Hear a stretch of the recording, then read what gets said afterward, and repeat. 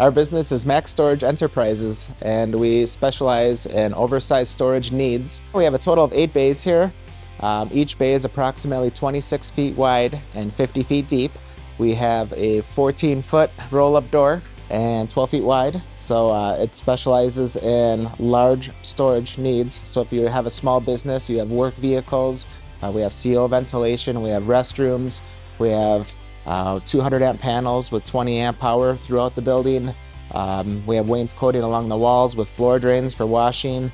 We have 24-hour access. We have lots of security. We have internet.